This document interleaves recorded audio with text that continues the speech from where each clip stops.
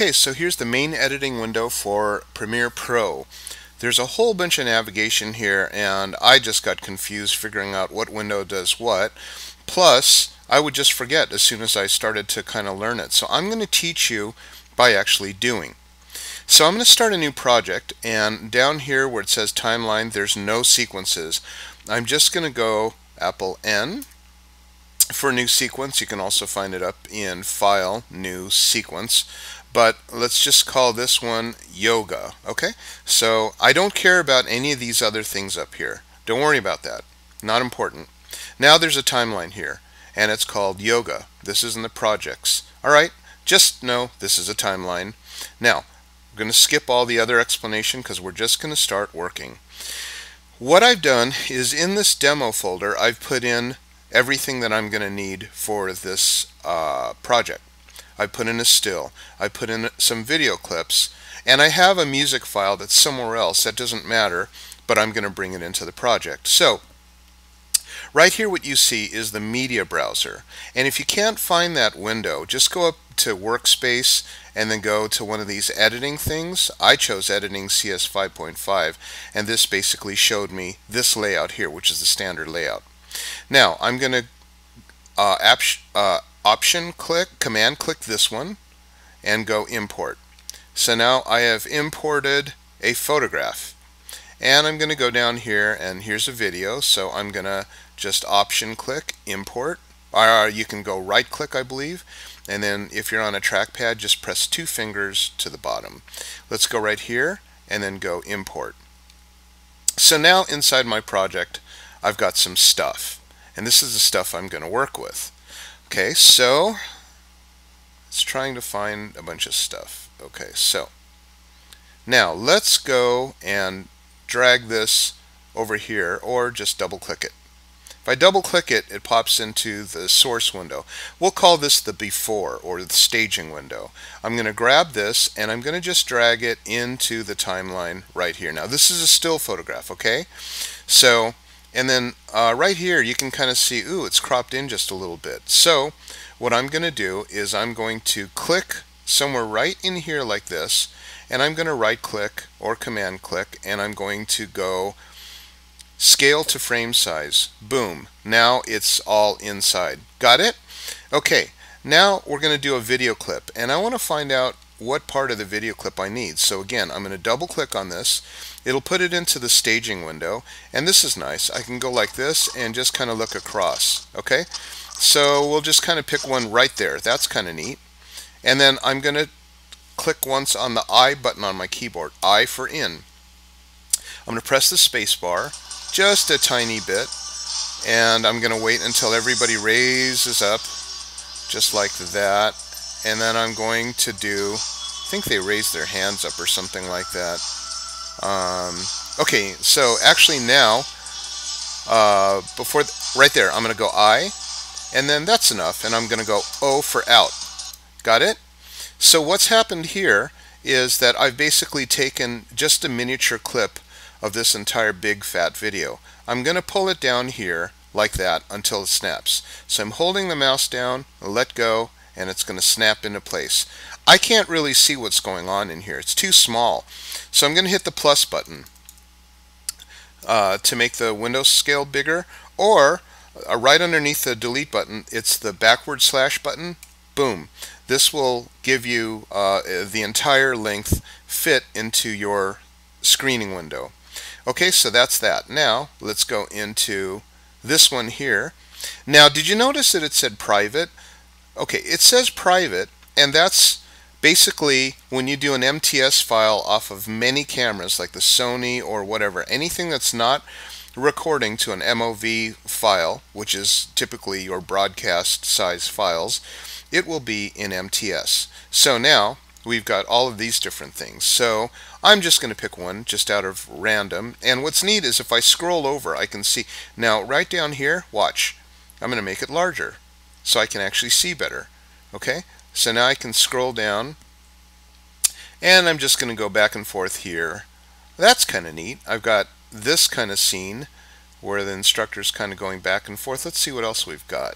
We've got, ooh, that one's kind of cool. Okay, so let's double click on it. Puts it into the source window. Alright, so I'm just going to close this because this is now in the way. And now this is in the source window. Same thing here. I'm going to try to find an in and an out point. And I'll just scroll back and forth. There you go, right there. I'm going to type the letter I once, and then I'm just going to let it run for just a little bit. And then I'm going to go O for out. Okay? Now I'm going to go right into this picture and pull by holding down the mouse and letting go right here. If I happen to let go too far away and I leave a space in the middle, I'm just going to click once and it'll turn like that, and I hit delete. Click once here, hit the delete button, and now it'll all go in together. Okay? Now this is all longer and I can't see the end, so I'll do the minus button. So remember, plus and minus, or if you want to see the whole thing, backward slash. Now this right here will preview into the right window. So we're going to go like this, and we're just going to go, okay, so you can see that it basically goes straight there with no dissolve. I want some effects. Let's go to the effects window, and if the effects window isn't here, just go up to window and pull down to effects. But we'll go to the effects window, and there's a shebang of effects in here. I just want to do the ones that I know that are really easy, and that's cross dissolve. So I'm just going to type the letters CR, and it will show you like crop and cross dissolve. Let's pull this guy right into here. I'm going to hang on and drag, and then I'm going to drop it so that it'll tell you we're going to dissolve between these two frames. That's kind of cool. Same thing here. I'll do the same thing, pull it down in here, and now we've dissolved between the two frames. Now watch what happens. I'll hit the space bar, and then now we have this. Okay, got it? Now I don't want this music. I don't like the audio, and it's got a lot of wind and everything like that. So I'm just going to drag and highlight these two guys right here. Got it? I'm going to right click or command click on here until I get this thing right here, which is a pop-up window, and I'm going to go unlink. That means that I can delete the sound file, and I know it's sound because right here it says A1, track 1, A1. I'm just going to go like that, highlight them both, or one at a time, and hit delete. Now they're gone. Now I have no sound whatsoever. But I've got a pretty cool little clip going on here. This one I'm not wild about it being way back like that. I'm going to double click on it, and I'll just pull the handles back until it fills the frame. There you go. Alright, now let's add some music. And when I go to look for my music, I'm going to go into the media browser. Think of the media browser as your finder. And I know that I have got all my music files down here in this drive right here. So I'm just, and you'll want to know where you picked all these things, okay? So now that I'm in here, I'm just going to try to find my sounds and music, and I've got this music file right here. Again, did you see how I had to go looking around for it? Boy, if you move this file, this thing will break. You'll never be able to get everything all corralled together because Adobe Premiere just basically uses what they call proxy files, and it's got to find it in the finder. So rather than trying to corral all of them and make sure that everything's in the same place, save yourself a whole ton of time, and then right click or option click on this and then go import. Once you import it into your project, it'll pop up here and you don't have to go look for it anymore. This is a huge time saver. So now I've got the sound here. Rather than double clicking it, which I could do and pop it into the window, I can actually drag it right into the bottom here, just like that. Okay, got it? And I'm going to let go. Now I've got music behind my video. So, how's that? Okay. Now it's going to end. I'm going to hit the C button. C is for cut. See how it turned into a razor blade? And I'm just going to go right here and click once. And then that's it. I want to get rid of this. I'm going to press the V button. I think V is just for regular editing.